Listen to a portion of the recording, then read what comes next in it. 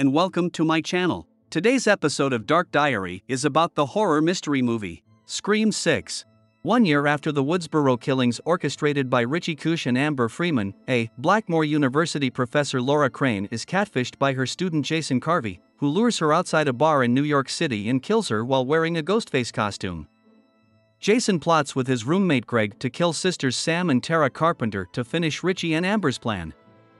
However, Jason receives a call from a different Ghostface who has murdered Greg and subsequently stabs Jason to death while denouncing their plan. Sam and Tara now live in New York City and attend Blackmore University with fellow survivors Chad and Mindy Meeks Martin, alongside their roommate Quinn Bailey, Mindy's girlfriend Anika Kyoko, and Chad's roommate Ethan Landry.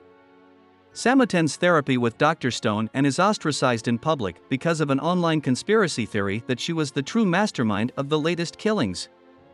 Quinn's father, Detective Wayne Bailey, calls Sam in for questioning as her ID was found at the scene of Jason's murder, along with a Ghostface mask worn by Richie and Amber.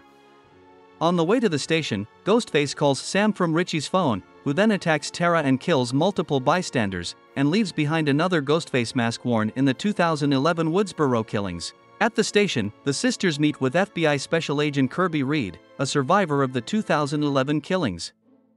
They also encounter reporter Gail Weathers, who Sam and Tara resent for writing a book based on their experiences.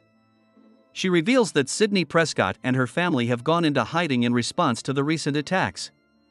Dr. Stone is murdered by Ghostface, who steals Sam's file and leaves behind a mask worn in the Hollywood killings.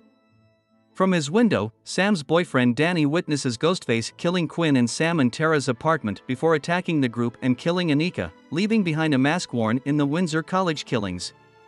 Wayne is officially taken off the case following Quinn's death, but vows to help the group and avenge his daughter.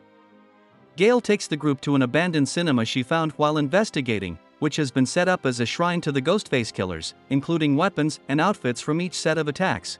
Like any other Ghostface. What is this place? A shrine. We've got to lure him in. We execute him. Ghostface calls Gail at her apartment and torments her about the death of Dewey Riley, before killing her boyfriend and attacking her. Sam and Tara arrive just in time to stop Ghostface from killing Gail, who is taken to the hospital. The group agree to meet Kirby at the theater to trap Ghostface.